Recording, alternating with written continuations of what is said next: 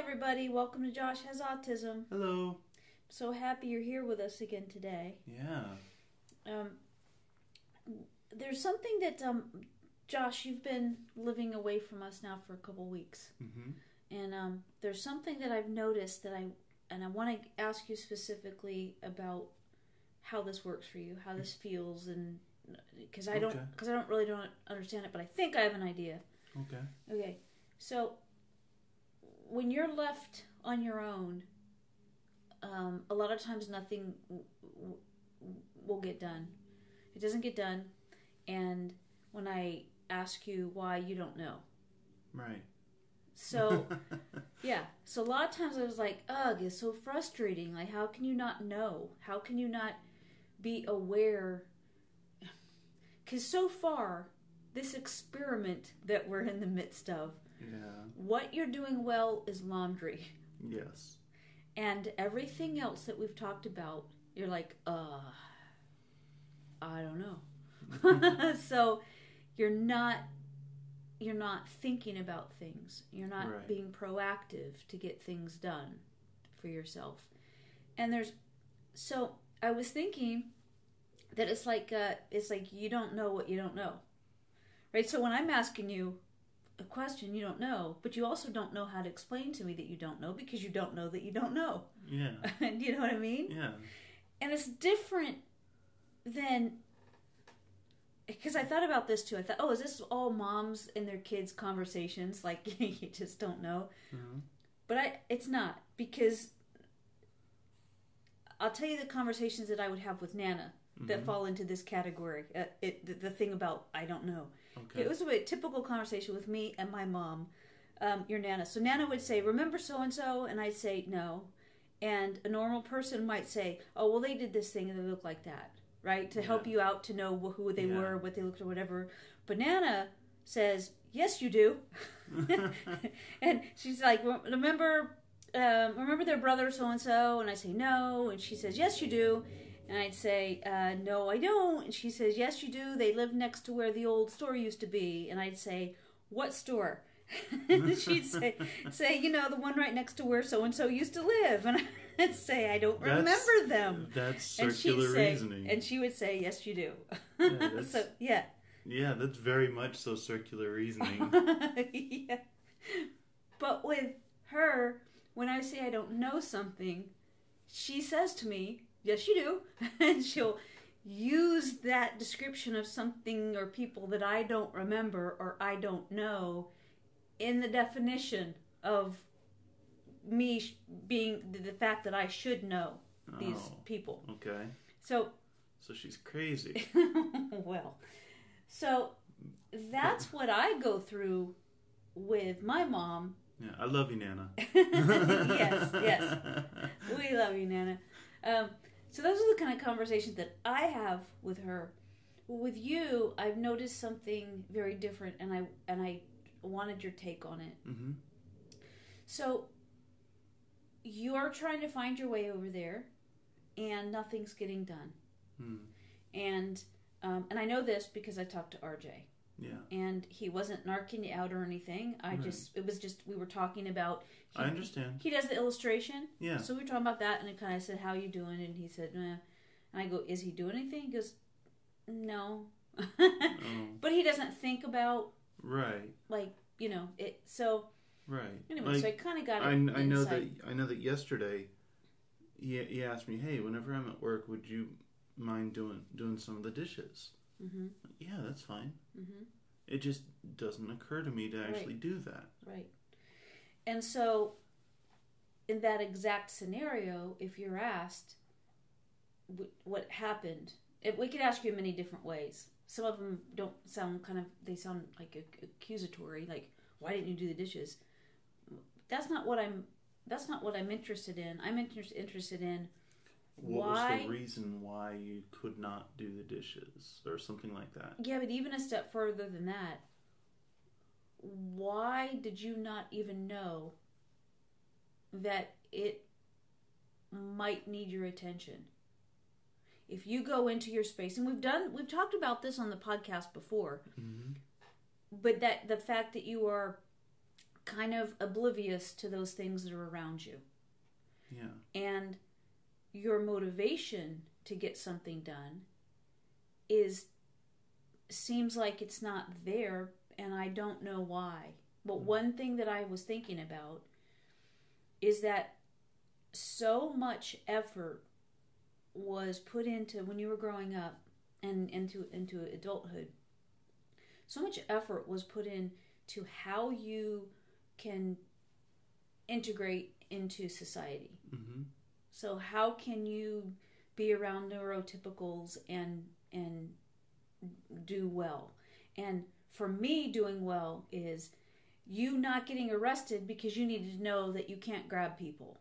That you know what I mean? Like you can't, you have to be very, things that you didn't know, you had to know. Yeah. And so my purpose in all along was just for you to be safe. Yeah. You know, for you to be happy. Yeah. Thing is, you're happier when you're not around people. But anyway, that was the focus. Growing up, you were, it was about. So here's the difference. Your responses when you're out in public, mm-hmm. that's a learned behavior. Yes. It's not an innate part of who you are.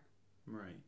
And so you're doing that thing because you were taught to do that thing. And some things you've gotten really, pretty good at, so that I would say that maybe like a sense of humor. Yeah. Like you're looking at me right now in my eyes. Yeah. That one you've got nailed. I mean, you can look at people in their eyes right now. Now, whether or not you're focusing or paying attention, I don't know. But you've got, you've got the look, yeah, right? Yeah. I another learned response in regards to the eye thing that I had learned was not to stare at you in the eyes. Like how long was too long, how long was too short. Right. And that's still sometimes a difficulty with me because it makes me, whenever it occurs to me, it's like, oh crap, how long is too long? Right. So yeah, because there's so many nuances. Yeah. Like you can't just learn one thing, like this is what you need to do, because the nuances of every situation, right, is different. So, it's complicated. Well, my point is that you worked so hard on accomplishing that goal of being able to go out and be in society and I'm still listening. Okay. And to go on in society and to have conversations and to function and to be safe. Yeah. To function in functions. Yes. To function in functions. And it takes an awful lot out of you to do that. Yeah. A lot of attention. Yeah. People wouldn't know that was happening. People wouldn't know that it was that difficult for you. So, and I have a point. I'm bringing it back to the original thing, but yes. I just was thinking about this subject and you, and I know that you can only take kind of like a society in spurts. Yes. Interaction in spurts, because then you're going to need your time alone. You just want to be left alone. Yes. And you put out so much effort. It's like you gear up. Like you're about to leave, right? Yeah. It's like you gear up. Yeah. Like the rest of us might grab our stuff, Like I'll grab my purse or, Dad grab his wallet, the keys, whatever. Yeah, I do all that, and I have to grab onto this persona that I put on for outside. Mm-hmm. Yes. So it's not that I'm not being real to myself, but at the same time, it is me putting on a face so that I can function in society. Yes, and it's different than a neurotypical person, because we all, when we go out, we're not necessarily that person, when we're out someplace, and some people are, and now they're on video, and you know what I mean? Like with the cell phones, there's all slew of people that have done things out in public that are really who they are. Yeah. They say it's not, but they've acted a way that was, not cool or whatever. But yeah, so people are getting caught, with this kind of revealing, video of who they are. Whereas, for you, what are you laughing at? This little hand gesture you did. That was a phone. It was a phone taking a. Yeah. Oh, okay. Yeah. Okay. Yeah. Yes. So, yeah, people. It's like they say, you don't know somebody until you live with them. Yeah. And so we all do that, but it's not the same at all when we talk about what you do when you go out in public. It's not it at all, because the rest of us are putting ourselves the how we want to be seen, I guess. Mm-hmm. And for you, that's not how it is. For you, it's gearing up to be okay. Yes. And I think that sometimes it's so overwhelming because you're taking everything in. And it seems sometimes that it's actually painful for you to be out around people. Sometimes. Mm-hmm. Not physically painful. I'd like to clarify that. Not physically painful. But sometimes it's very difficult for me emotionally and mentally to socialize. Mm-hmm. Yeah. And it can be very frustrating at times, especially if someone I'm around is messing around, joking around, doing all kinds of weird stuff, Mm-hmm. That we're caught on video and stuff. Mm-hmm. I don't know if I can do that kind of stuff. Well, right.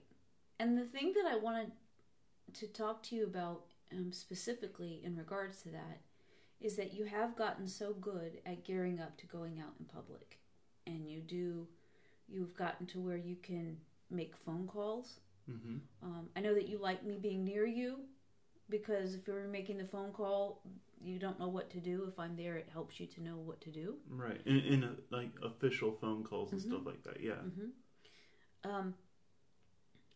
So you've really accomplished an awful lot to be able to function. When it comes to you, and your own life, and your own needs that need to be taken care of around the apartment, those things, it seems to me that I wanted to ask this is what I wanted to ask you. Mm-hmm. Does it not work because you don't gear up for it like you do before you go out in public?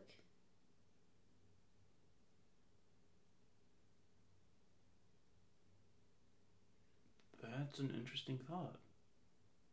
Yeah. I've never thought of it like that. Me either.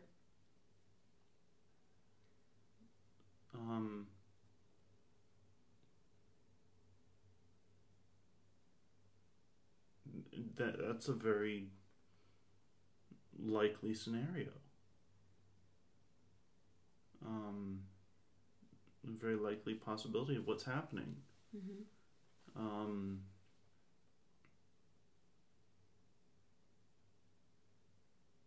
Wow. Hmm. Good Well, job. High five. Okay. Because I was trying to figure this out. Mm-hmm. Because you're not a thoughtless person. Right. You're not, it's not your intention. You're not comfortable being careless. Right. Um, But at the same time, as I can be thoughtful, I'm also absent-minded, I think. yeah. Yeah. Mm-hmm. But there's been this disconnect, and what I'm talking about right now is not life skills. Right. It's before you get to the life skills. It's like, what do you do in order to be successful when you go out? And what's not happening in order for you to begin to be successful in your own daily life. Right? So we might be talking about life skills ultimately, mm-hmm. but it feels like... But even whenever I'm at home alone, there's stuff I need to do that's not happening. Yeah, it's like... So when... If somebody's running a race and they hear the gun go off, right? Mm-hmm. They're ready to go from the race and, that gun goes off. Well, if you're out in public, you're off. Yeah. I gotta get this visual of at home. That gun goes off. You're wandering around facing the other way. Not even aware that it's time to start something. Not even aware that there's been a signal to do something. Right. And you can clearly see what's around you. You're extremely intelligent. You would be able to follow whatever that we've also talked about before, whatever you put in place to keep you on track. Mm-hmm. But if you're not there, it just seems to me like there's no getting ready. You're not like on your mark, get set. You're not even there yet. Right. So how can you go when you're not even at the starting line? Yeah. Yeah. And you most definitely prepare yourself for the starting line before you do anything else that involves anybody else. Mm-hmm. Even taking the trash out. That's something that where you live, because it's an apartment, you can run into people, and it's it's this. You prepare yourself to go out.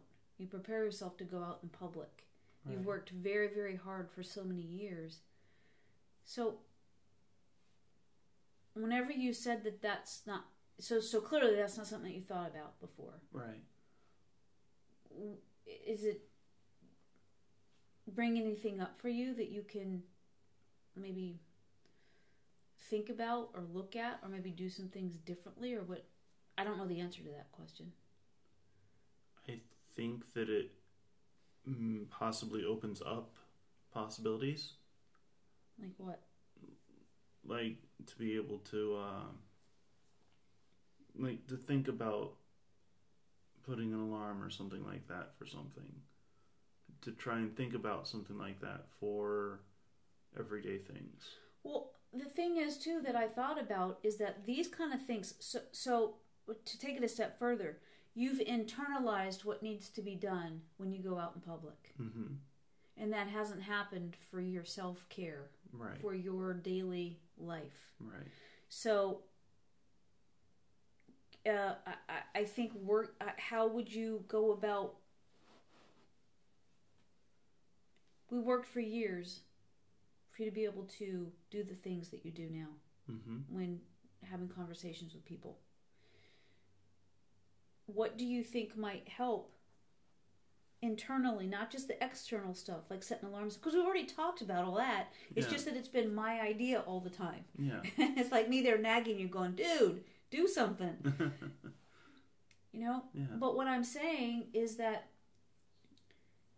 if it's a matter of you not taking the steps that you need to take to get prepared, what can you do to get prepared internally? If that's what you're thinking. That's what I was thinking, but... I'm having difficulty following that. Okay. I'm sorry. When you said that it was a new concept, mm-hmm. Explain that. How does that feel? What would you do?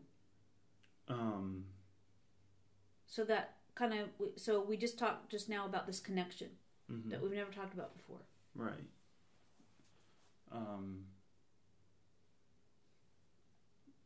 So you gear up to go out. Yeah. You kind of prepare yourself to go out. Yes. And it's sometimes at this point, it's a subconscious thing at this point. Right. But to try and put that into my everyday things that I do, I mean, there are some steps that I do for like cooking and things like that. I think that I'm talking... But... I'm sorry. But actually putting that into everything,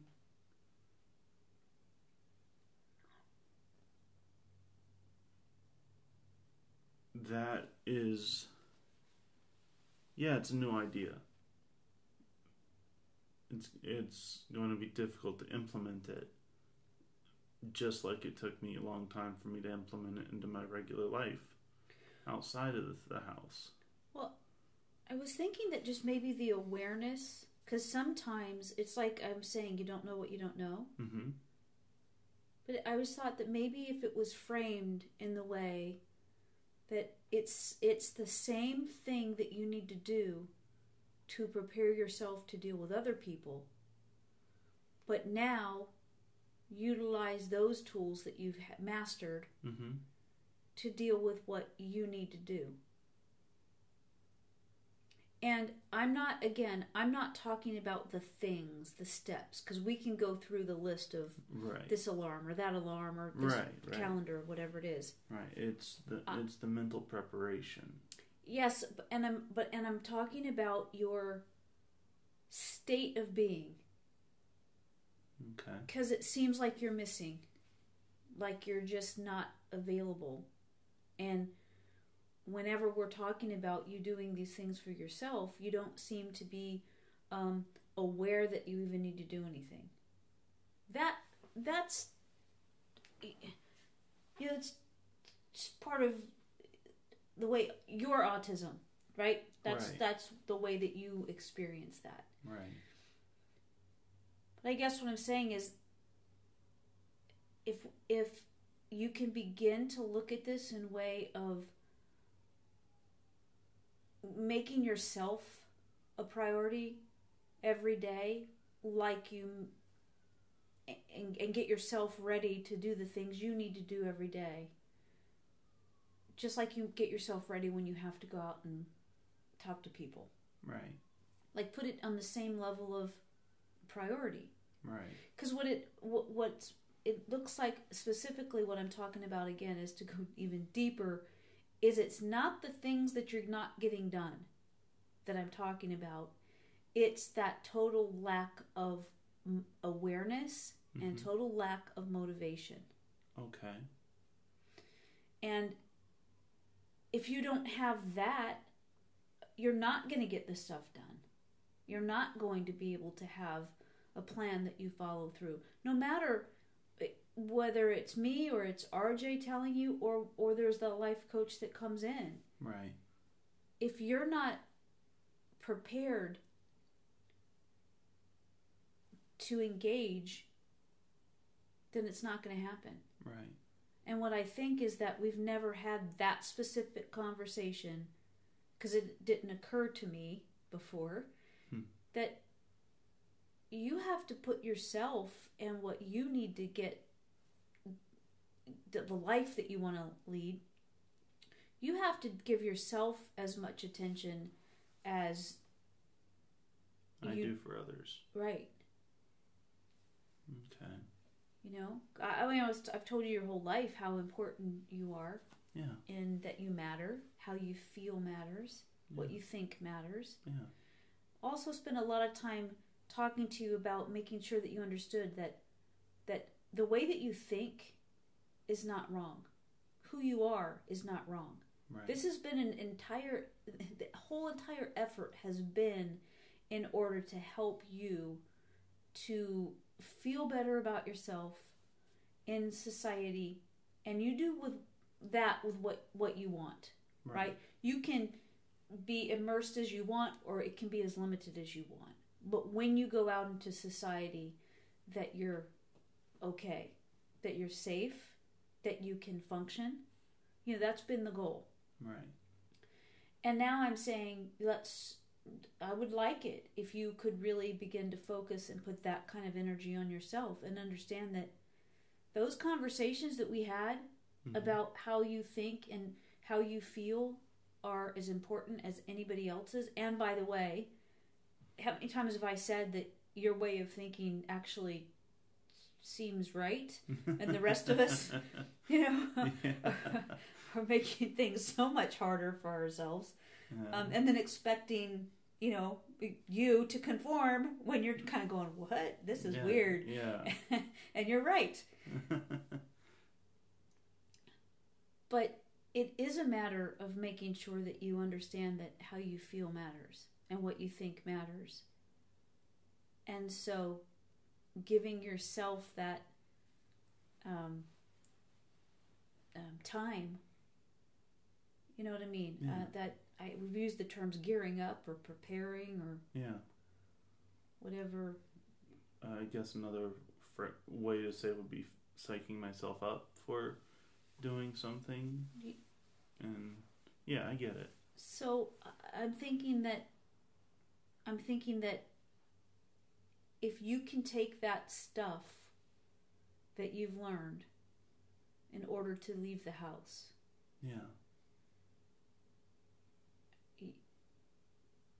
you could use that for yourself every day. When you get up, like, go into that mode of, okay, here we go. Yeah. And understand, you're not expected to be engaged all day long. Right. You can have your downtime, your quiet time, your time where you're not going to think about, you're going to read. Yeah. We know that. But it seems like we keep talking about these tools that can be used. And it never really occurred to me that you already use a tool. You already learned how to take yourself out and pretend to be, whatever, because a lot of it was pretending at first. You know what I mean? Like, yeah. When we went through all the conversations of when somebody says, "How are you?" the typical response is, "I'm fine." How are you? That is a kind of a rhetorical question. You don't. That people don't necessarily want to know all that's gone on with you that day. Right. So that was learned behavior. Mm-hmm. So except I can't ask myself, how am I doing? Oh, I'm fine. I think you could. I could, but I'd be lying to myself. Well, except for, I think that it's important for you to be in touch with what's happening with you each day in order for you to become engaged every day. Yeah. So, as silly as what you just said sounds to you right now, I think that's what I'm asking you to do. To have voices in my head? Well, let them come out. Yeah. Oh my gosh. Yes. Yeah. I think it's a shift in mindset. Yeah. And everything else so far, I'm just curious to see, because everything else has been from the outside in. So the difference has been this: when it comes to the life skills, when it's come to you doing something,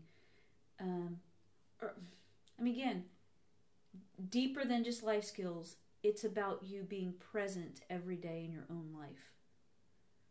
There hasn't been motivation, right, and or even awareness, right. And so often when I ask you, it's, I don't know.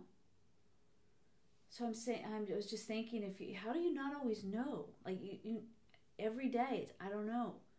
Things are not getting done, but you don't know. You're just kind of lost. And so to use what you already do, what you've learned to do, but just at home.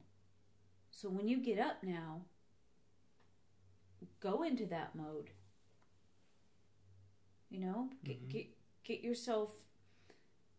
When you get in that mode, you're alert, and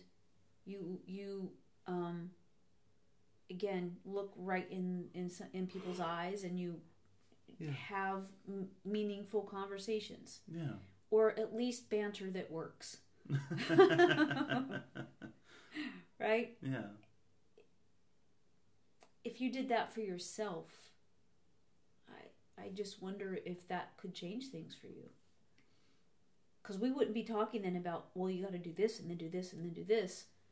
Those are the tangible things that don't resonate with you. Right. Because you're not present. You're not aware. So giving yourself the opportunity to be kind of, again, at that starting point for the race. Right. You know, I'm thinking that you using those strategies that you already have, but for yourself, for your everyday life, would at least put you facing the right direction and at the starting line then. Yeah. Instead of the other way, wandering, where you're not aware. Right, right. Yeah. What do you think? I think that's a whole nother podcast then. to answer how it's been and everything. Okay. Are you willing to try that? Do you think that you have I expressed that to you clearly? I think so. I can't verbalize it back to you. Okay. I've always had difficulty doing that. Okay. But I think I can. Okay. All right. Let's, if this will stick, you try to do this on your own. Mm-hmm.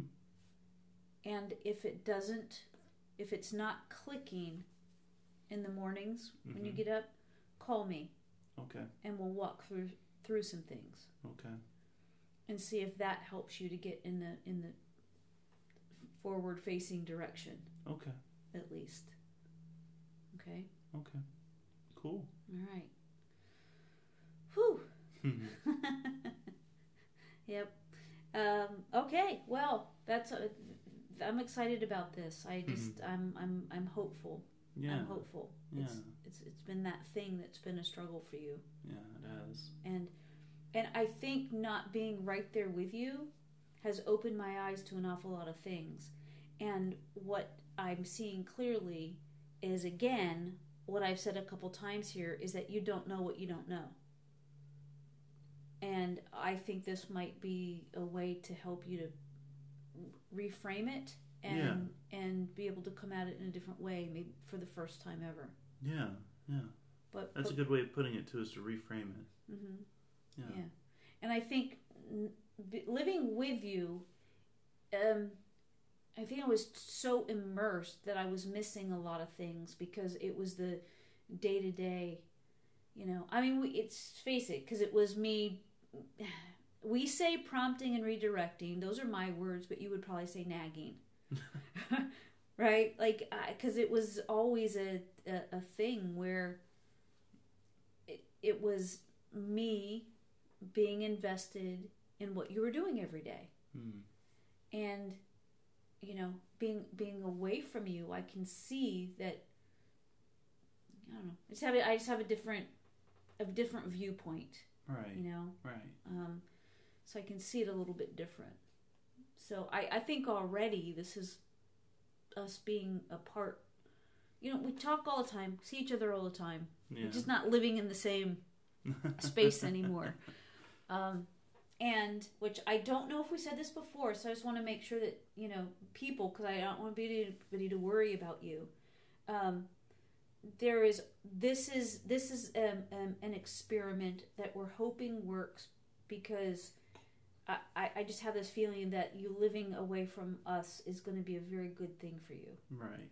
And can help you to feel better about yourself and build your confidence. And at the same time, if it doesn't work, you always have a place to live. Yeah. It's not like we. Yeah, you haven't kicked me out. No. Yeah.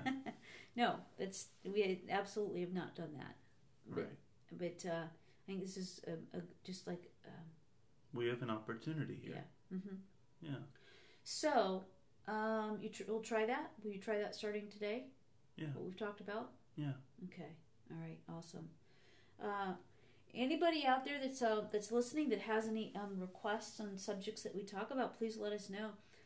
Send us an email. You can go to sonyaking.com. It's SONYAKING.